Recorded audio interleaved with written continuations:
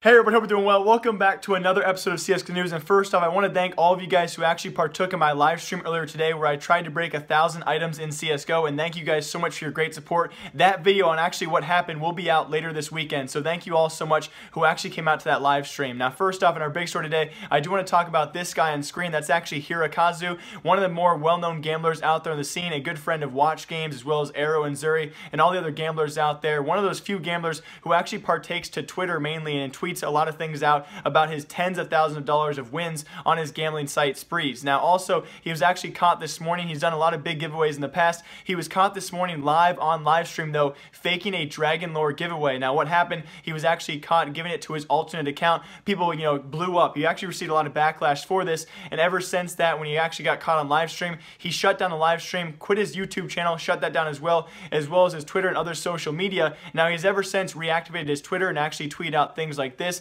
apologizing to everyone and saying of all the giveaways he's done, this is the only one that he's faked. Now, although it's hard to believe, I do feel bad for the guy in the sense that he got a ton of backlash just for faking one giveaway. Now, I'm a big believer in forgive and forget, and he did actually end up getting one winner for that Dragon Lore. Apparently, he gave it to this girl on screen, or this fake girl. I don't know. Twitter accounts, you can always question nowadays. Just because a girl in the profile picture does not mean they're a girl. That's for sure. Learned that the hard way. But anyways, he has given out the actual winner for the Dragon Lore. He has apologized multiple times and still received a lot of backlash and a lot of hate for this. And also, TWC responded very fast to Cadian's post yesterday. I'll repeat that post on screen for all of you. Cadian still not paid from the World Championships back in late 2016, over 8 months ago. His team, Team Denmark, actually got 4th place, winning $10,000. He came out on Twitter. Other pro players came out as well as said that Azubu, who actually partnered with E-Frag, had yet to pay off many players out there. Now, E-Frag did tweet out this morning. They've already responded to the case. E-Frag was the partner with Azubu, so Azubu is pretty much the sponsor who's supposed to pay out the money. E-Frag partnered up with them.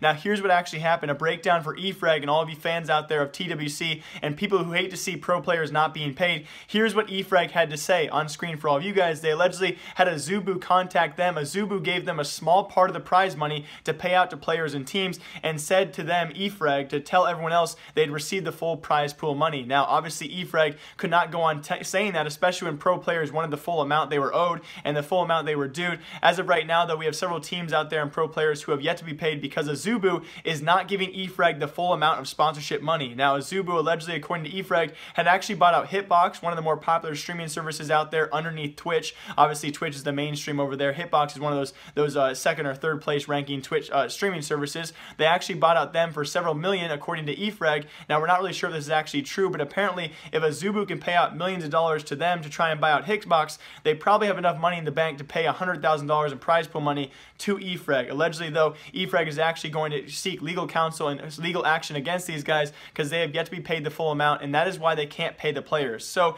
it does make sense as to why they haven't paid the players, but you would think if Azubu is going to be your sponsor, have them pay you the money up front, before the tournament or during the tournament even as it's going on. Don't make it wait till this long after, 8 months after, to actually bring it to light, the issue itself. Now also, bouncing off that, I did clickbait you guys a little bit because I love Mixwell so much. We actually had OpTic Hex. He's the owner, one of the co-owners of OpTic Gaming. One of his vlogs this morning, he did release this, the thumbnail being, will Mixwell join the Gears of War team? Obviously, many of you guys know that's not going to happen, but I did want to show you guys a clip of that because apparently one of OpTic Gaming's very own Gears of War members, his name is Red Icy. I'll show a picture of him on screen.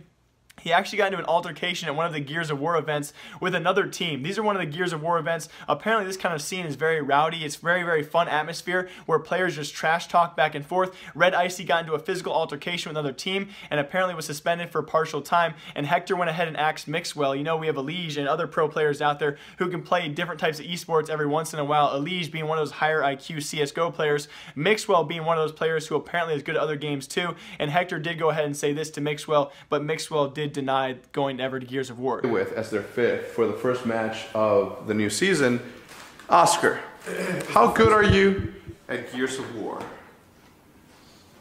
I only saw one game and I saw it, I didn't play it, so I'm not a big fan, but I'm good at every game, so I get that. My man.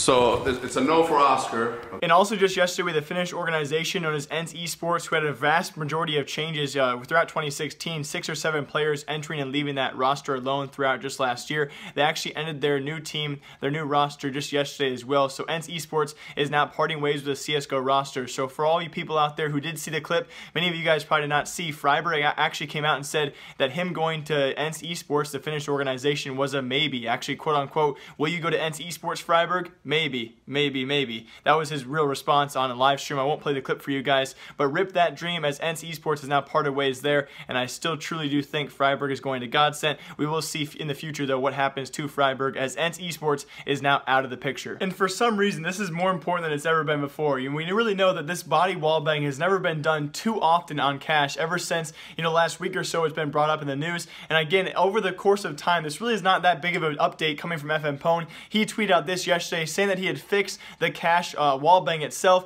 That went live just yesterday in the beta CSGO update for the actual cache map, where apparently the wallbang was reduced damage. If originally his tweet did say a headshot would do only 10 damage, now we have people saying it's doing 35 damage. Then of course we have JasonR, who now did the actual wallbang after the update and got a headshot and a kill through that wallbang. So as of right now, the whole patch, the whole wallbang fix is not fixed. Going forward, it seems that there have been some issues with that. Of course, with that new GOTV update of several issues across CSGO with FPS drops and nonetheless. But here's JasonR proving everyone wrong, that you can still get the wallbang. Everyone's seemingly doing the wallbang from now on from different angles and different sorts. So that's probably why, as of right now, it's not been fully patched. Man. Gosh, I'm I was ready for the next gen body bang. Ooh, Zooey Mama, Reddit. Is that a new one? And this is my desperate call for help. I know we're almost done with the video, but I want to thank all of you guys so much for watching so far, and I want to ask you guys a huge favor, not to sign up for my OpSkins affiliate code, but I need your help to get gameplay. And many of you guys know we've seen the same default gameplay for so long on this channel because I only have one guy right now, Derek, working for me to actually get gameplay from the latest tournaments. I need your personal own gameplay. So for all of you really good CSGO players out there who record your death matches, your casual matches, any match of like Mag 7 gameplay, Op gameplay, M4 gameplay, anything that's really fun to watch in the background, if you guys want to send me 1920 by 1080 gameplay and you're willing to do that for free, I will leave my email link down below for all of you guys to send me gameplay through Google Drive. And if you guys really have a lot of good gameplay for me, we can work something out. Maybe I'll shout you out or leave your link in the description. Please, I need your guys' help to get better looking gameplay and background footage. So if you guys want to do that, my email is down below. And thank you to everyone who actually helps me out doing that. I desperately need your guys' help on that one. And very lastly, I want to make this kind of a secret. I didn't want to put his name in the title, but I wanted to finish off this episode with a little bit of drama, okay? I have a potential story involving a big CSGO YouTuber. His name rhymes with chick, fillet.